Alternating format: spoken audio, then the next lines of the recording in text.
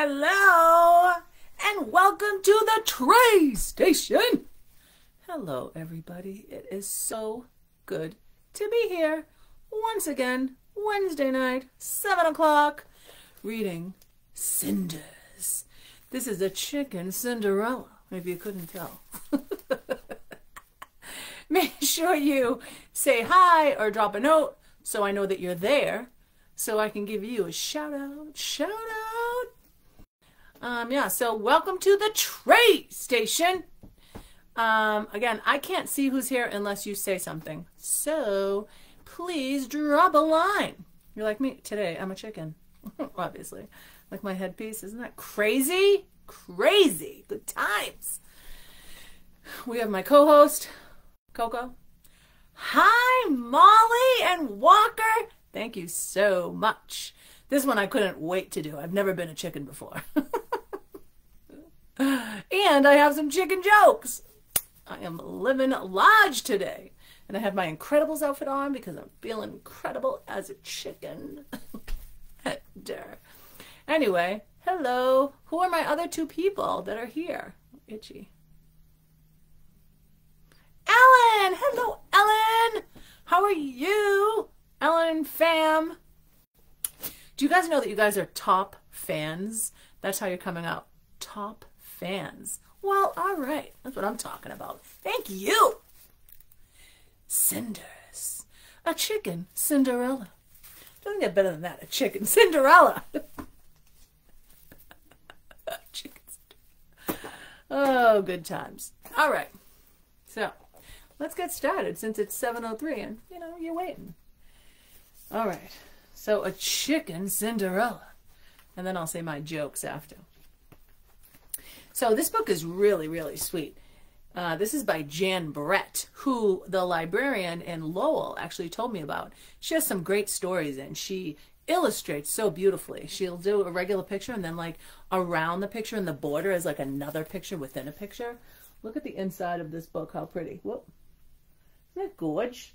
It's gorge. I just love it so much. All right. So, a chicken Cinderella. Jan Brett. Good stuff. And I, again, got this from Pollard Library in Lowell. I love that library. I use it a lot. That one, Lawrence, and Haverhill are my 3 libraries I use. Okay. Snow on the outside, feathered friends on the inside. Every evening, Tasha took oats to little Cinders and the other chickens in the old tower. This evening a blizzard was raging, and Tasha had to struggle through the wind and snow to get there. Look at this picture. How beautiful. Isn't that beautiful? Wish I lived there. Gorge. Inside, the old biddy Largessa and her daughters, Pecky and Bossy, pushed Cinders out of the way and ate up the oats before Cinders had any. She hid under the wood stove until Tasha lifted her gently onto her lap and fed her. After all the chickens were cared for, Tasha tried to leave, but snow had piled up against the door. Her father was traveling and wouldn't be home until the next day, so she curled up near the warm stove.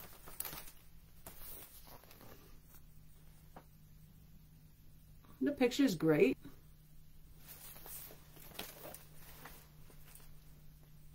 So itchy. As soon as Tasha fell asleep, a warm glow filled the room, and her hen house came to life. The chickens clucked and gossiped until Largessa, the big know-it-all, pranced out of the shadows with an invitation to the ball. "Darlings," she trilled, "it will be more than a ball. Prince Cockerel is sure to be looking for a princess bride."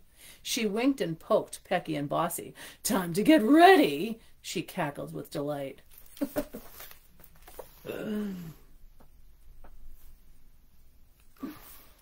Rude. Poor Cinders.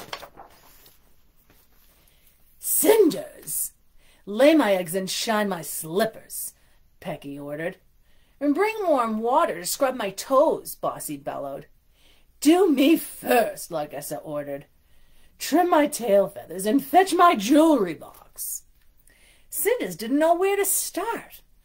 The primping and fluffing, shining and smoothing seemed to go on for hours. Would she ever have time to get herself ready for the ball? What would she wear? She began to wonder if she could even go.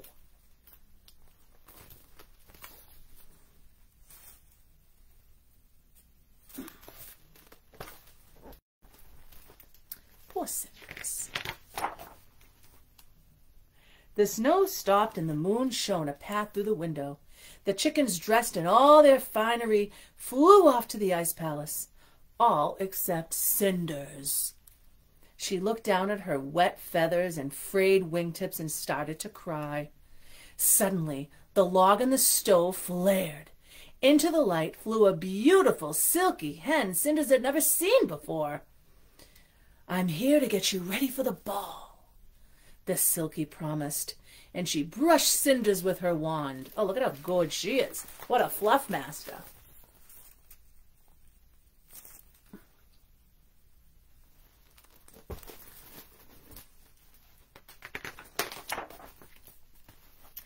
Cinders found herself wearing a splendid silver sarafan dress. When ashes had covered her feathers, a silver sheen sparkled. On her feet were the loveliest crystal slippers, and in a basket nearby one of her white eggs glowed like the silvery sheen of her dress. Next, the Silky rolled out a pumpkin. She called to the pigeons on the rafters and pulled some mice out from under the boards. And lastly, she summoned 3 ducks, and then she brushed them all with her wand. Oh, how cool.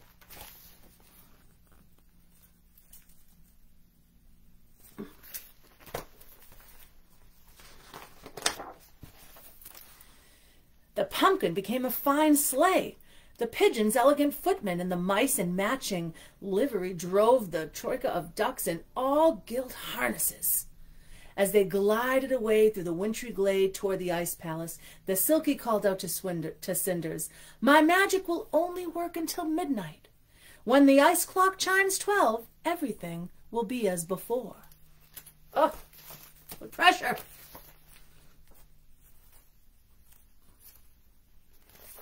If I was Cinderella, I totally would have been embarrassed because I'm always late. Wouldn't that be awful? That's it. At the palace, the ball was beginning. Largessa pushed her daughters to the front of the line and gave Pecky a shove.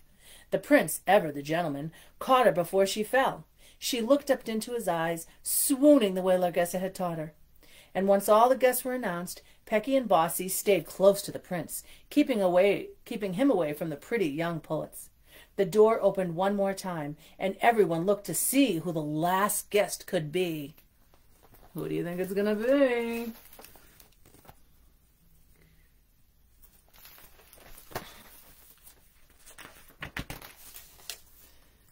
Cinders stepped daintily into the ballroom. Her eyes sparkling, her head held high. No one recognized the little hen. Prince Cockerel went forward to meet his beautiful mystery guest. He could not take his eyes off her. Oh, look at their clothing. They look gorge.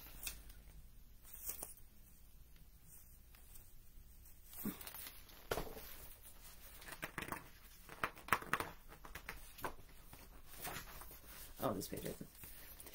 The Silky peeked through the window. Prince Cockerel was leading Cinders onto the dance floor. This book opens up now. I'll show you in a second. And then, I'll do one at a time. The prince never left her for a moment. When he crowed, she cooed. He was the handsome prince, she the dazzling princess.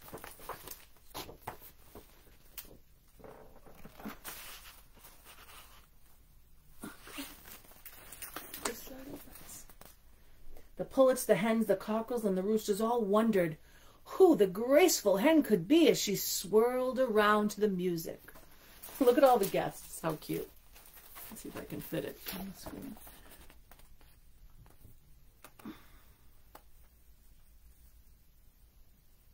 Isn't that cute the way that opens up? It's difficult to maneuver it. That was the only page that does that. The hour grew late. Dark clouds moved in and covered the moon. The ice clock began to chime. 1, 2, 3, 4. Cinders turned away and flew out the door. 5, 6, 7, 8. She fluttered against the gate, losing her crystal slipper. 9, 10, 11, 12. The little gray hen felt herself growing lighter as her silver dress turned into her old frock. She was covered in ashes just like before. The spell was broken. She flew home and settled on her nest under the stove before the flock returned. Ah, how awful.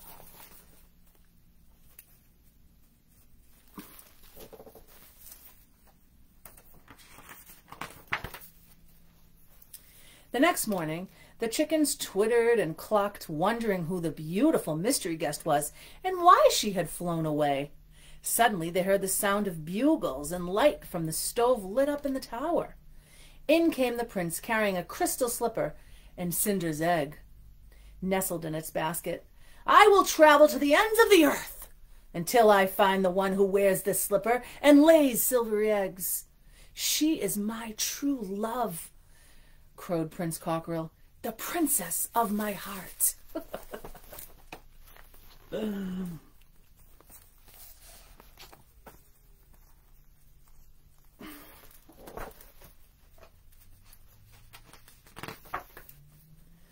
All the hens lined up to try on the slipper. Big feet, long-toed feet, duck feet, they all tried, but no one foot fit into the dainty little slipper. When Pecky jammed her foot in, her toes buckled under, and she went off in a huff. Bossie's feathered foot was so large that she tried to hide it by pulling the slipper along with her big toenail. Look at all these hens. Everybody wants to be the princess. Good luck. Her big toenail. The prince looked in each of the nesting boxes. He saw brown eggs, tinted eggs, speckled eggs, but not one white silvery egg. As he was turning to leave, a luminous glow in a pile of straw under the stove caught his eye. Then he saw Cinders and beckoned her out in front of her nest. She looked up at the prince, and he stared into her eyes of his lady love. He knelt down and slipped the crystal slipper onto her foot. The prince had found his princess at last. Ah, don't you love true love?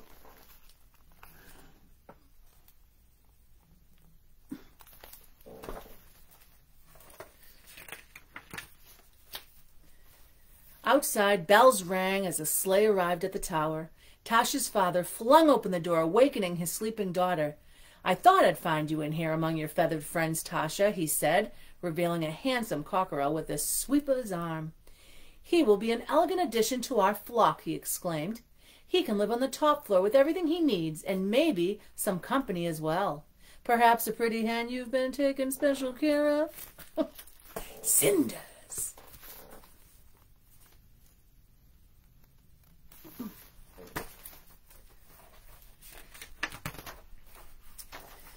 And from that day forward, the elegant Prince Cockerel and Princess Cinderella ruled the roost, and Tasha, especially on moonlit nights, tucked in her own bed, was sure that she heard the sound of music and dancing coming from the tower. Isn't that gorge? And that's the end. Isn't that beautiful? Cinders. I thought this book was super cute. Jan Brett. She does a bunch of different books, and all of the illustrations are so beautiful. Anyway, okay, let me see who is here. Hello, Skyla and Deshawn and Daisy and Rhea. The makeup is amazing, but it's sort of freaking me out. But I love the headpiece. Hi, Michelle. Hi, Annette. Thank you. I know, isn't the headpiece awesome? All as it is construction paper. Isn't it great? I just took a piece of paper and I stapled it together and then stapled to my headband, and then I just cut these red things. 5 minutes. Guys, construction paper is key. Always have construction paper, especially if you have kids. The kids that I babysit, they had to do a Dr. Seuss day. And we made complete costumes out of construction paper. It was awesome. I love construction paper. I think it's awesome. I'm so glad you love the book, Molly. That's awesome. Walker, thanks for coming again, you little cutie. Top fan. Top fan. I haven't forgotten about Pete the cat, by the way. All right, so I have some chicken jokes that I will share. I just have to look them up. Let's see. I'm trying to see if I remember any. My nephew Deshaun wanted me to tell the, why did the chicken cross the park? To get to the other slide. I didn't want to do the road one, but I like the park one. That's kind of funny. Let's see. I have a few. And feel free, if you have one, I will say it out loud. Let's see. I have, let's see. How does a chicken tell time? 1 o'clock, 2 o'clock, 3 o'clock, 4. That's kind of cute. Oh, why do chickens hate people? Because they beat eggs. I mean, are they really funny? No. But, you know, they're like, you know, corny funny. You make me laugh. Let me see. What's a chicken's favorite instrument? That's right. Anything with drumsticks. Boom! Good stuff. What do chickens order for dessert? Coop cakes, of course. Oh my God, why did the chicken disappoint his mother? Because he wasn't all he was cracked up to be. Why is it easy for chicks to talk? Because talk is cheap. Get it? Cheap. Like CHEEP? That should be the least favorite instrument. I know, right? Oh, what did the sick chicken say? I have the people pox. I have the people pox. What do you call a rooster who wakes you up at the same time every morning? An alarm clock. Let's see. I did that one. No. Let's see. Oh, what day do chickens hate most? Friday. That's funny. And one more. What do you get if a chicken lays an egg on top of a bale of hay? An egg roll, because it's going to roll right off. Okay. That's all the jokes I have. Oh, no, one more. What do you call a mischievous egg? A practical euchre. Those are kind of funny. Those are cute. That joke was excellent. Thank you so much.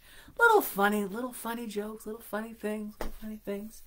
So I hope everyone is doing well and staying safe and all that good stuff. We have my rap, which I will do for you. I like to keep it open just in case, but I have been practicing it, you know, in between teaching. So it's not like a ton of time, but I'm pretty good with it. I just like my little security until I'm, you know, 100. Let's see. All right, so I have, hello, my friends. Hello, my friends, and welcome to the Trace Station. Choo, choo. It's an imaginary place, so come and have a look. In every single corner, there's an awesome book. I'll read it to you while I'm dressed up weird. I may be a princess or sometimes have a beard. I may be a bunny or even an ox, sometimes a doggy, maybe a fox. Whatever the look, I'll be sure to thrive as I try to make you read it and adventure come alive. My goal is to want to make you read more, maybe find a book that you really adore. So don't be shy, come on in, because everybody's welcome at the Trace Station. I didn't even look. Hey, yay for me. I didn't even look. Woo, woo. Guys, thank you so much for coming out to the Trace Station. I'm not sure what we're going to do next week as of yet. I have a couple of options. There's so many good books. Again, if you have any suggestions, please feel free to drop a line and I will do my best to get that. Love the wrap. I know, isn't it so cute? I made it up in it. So awesome. So awesome. Annette is an author, guys. The Magic Rabbit. Oh, remember we did that story a couple of weeks ago? She's phenomenal. Yeah, so you guys are in the presence of a real live author. It's amazing. I love people that do stuff for kids because it's just great. Thank you, Skyla. I know, I didn't even look. Isn't that awesome? And thank you for your hearts, Ellen. So that's it. That's all I have. I did my rap. I did my jokes. I read my story. I'm checking in. So remember, like and share. I'm working on getting a review button. I'm having a really difficult time, but I am working on it. I would love it if people could just go on my page, on the Trace Station page, and just leave a random review. Feel free. I think that you should be able to post, I'm pretty sure. Thank you so much, Michelle. Yeah, do that. That would be great. Tell your friends, post and share and love it and like it and do whatever you're going to do to keep it thriving and have people coming. That would be great. And that's it, my friends. So listen, I'm going to get a going. Would you like to hear the rap one more time? Watch, I'll do it again and I won't do it right. I'm going to do it again anyway. Are you ready? Okay. Hello, my friends. Hello, my friends. And welcome to the Trace Station. Choo, choo. It's an imaginary place. Come and have a look. In every single corner, there's an awesome book. I'll read it to you while I'm dressed up weird. I may be a princess or sometimes have a beard. I may be a bunny or even an ox, maybe a doggy, sometimes a fox. Whatever the look, I'll be sure to thrive as I try to make your reading adventure come alive. My goal is to want to make you read more, maybe find a book that you really adore. So don't be shy. Come on in. Everybody's welcome at the Trace Station. That's my favorite part. When I go, everybody. That's my favorite part. I don't know why, but it is. What are you going to do? All right, guys. Well, listen. This was fun. This was fun. I was gonna say something, but I'm not. Because I'm not on my regular page. It's the Trace Station. So thank you so much. You guys cluck instead of you guys rock. Have a phenomenal night. Thank you, Ellen and Grayson and Tristan and Jacques if you're there, and Skyla and Day Day and Rhea and Daisy and Anthony and Renee, everybody, and Lisa and Raymond and Ellen and Michelle and Anne, Molly and Walker, Annette. Did I get everybody? I think I did. Yes, I did. Guys, thank you guys so much for coming every week. It really means a lot to me. There's 4 of you here, and you guys are all like, you show up as top fans. I really appreciate it. I really, really do. And the Trace Station appreciates it. And Coco appreciates it. He's my partner. I was gonna put a beak on him, but I didn't. I thought that was mean, so I didn't. Poor Coco. He's like, hi, I'm only 14. Leave me alone. Anyway. All right, guys, listen, have a great night. Stay safe, and I will see you next week. Same time, same place at the Trace Station. You're welcome. Thank you so much for coming, guys. Take care, and have a good night. Bye. Cluckety cluck cluck.